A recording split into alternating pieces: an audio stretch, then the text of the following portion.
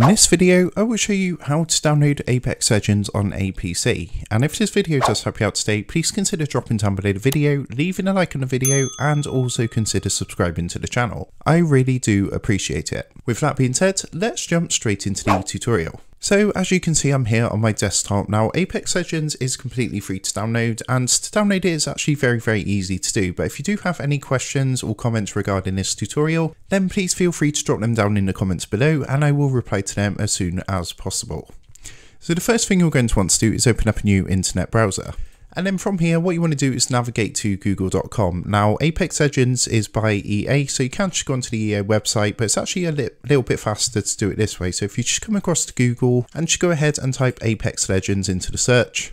And what you want to do is select the top result, where you can see here it says Apex Legends. So just go ahead and give that a click, and that's going to take you directly to the Apex Legends page on the EA website. So as I previously mentioned, this is completely free to download and play, and to do this, all you want to do once you've clicked onto this link is go ahead and click the red Play Free Now button down here. And then what you want to do is select the platform that you want to play Apex Legends for. So you can download this for your PlayStation or Xbox if you want to, but of course, because we're doing this on PC today, the options you have available is the EA app for Windows if you're using a Windows desktop, or you can download this through Steam as well. So what I'm going to do in this tutorial is go for the EA app, which is going to download it for you if you don't have Steam. And all you want to do is go ahead, give that a click, and that's going to take you across to a page that looks like this. So at this point, what I would recommend is just scrolling down a bit, and you'll see we've got an option here called System Requirements. So if you click onto View, it's going to give you an idea of what kind of system you need to run Apex Legends. So you can see for the minimum requirements, that's all listed here. So what that's going to do is enable you to play it, obviously not with the best graphics or speed, but you will still be able to play the game. But for the best experience possible, you want to follow this one, the recommended requirements. So what you want to do is check your system and see and make sure that you do meet the requirements.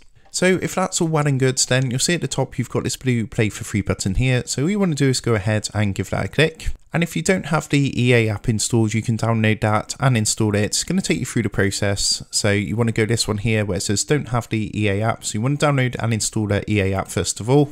And basically the EA app is similar to things like Steam. It's basically like a games launcher. So what you want to do is download that first by clicking on this link. And it's going to take you through the process to download the EA app for Windows. So if you don't have that downloaded, you can come across to here, download the EA app like so.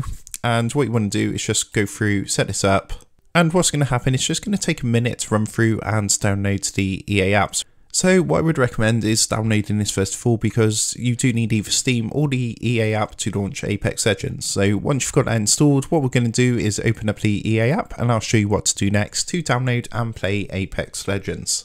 So as you can see, I've got the EA app open, so I've downloaded, installed it. Now, if it doesn't open automatically, all you want to do is come down to the search box down here in the bottom left hand corner, click onto the search box and just type EA. And you'll see underneath Best Match, you can click the app to open up the EA app. From here, what you can do, you can actually create a EA account if you don't have one, or you can choose to sign into your EA account with some of these options. So you've got like a Google sign in, Facebook, Steam, Xbox and PlayStation. So for the purpose of this tutorial, I'm going to click onto Xbox, and what it's going to do is open up a new internet browser page, and it's just going to ask you to review the terms. So what you want to do is tick the box and then click the blue next button underneath. And it's as easy as that. You'll see it's now going to say head back to the EA app, you're all set. So what you can do is just close down the internet browser and come back to the EA application. It's just going to take a minute or two on the first load up to load everything through, and you'll see we're now here on the app. So what we can now do is search for the Apex Legends game to download and start playing. So to do this, click onto the box here, this search box. Then you want to go ahead and type Apex Legends into here. Once that's done, hit enter, and you'll see we've got the game here. It says free to play Apex Legends, so just go ahead and give that a click.